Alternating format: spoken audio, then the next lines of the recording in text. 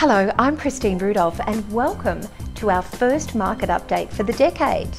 Well, January has been off to an incredible start with buyers clearly focused on property while in holiday mode, with realestate.com recording the highest spike we've seen in buyer inquiry since January 2008.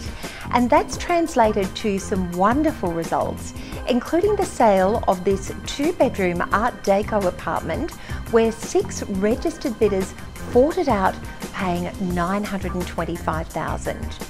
And we're also delighted to announce the sale of historic Sintra House, sold to a local family for more than $7 million, intending to restore this beautiful property to its former glory. And we're thrilled to be representing this landmark Hamilton Hill estate in Ludlow Street, Hamilton, on almost 3,000 square metres of lush landscaped tropical gardens with beautiful city and river views. And we'll be selling this under the hammer on the 26th of February at the Carlisle Hotel, and we look forward to seeing you there.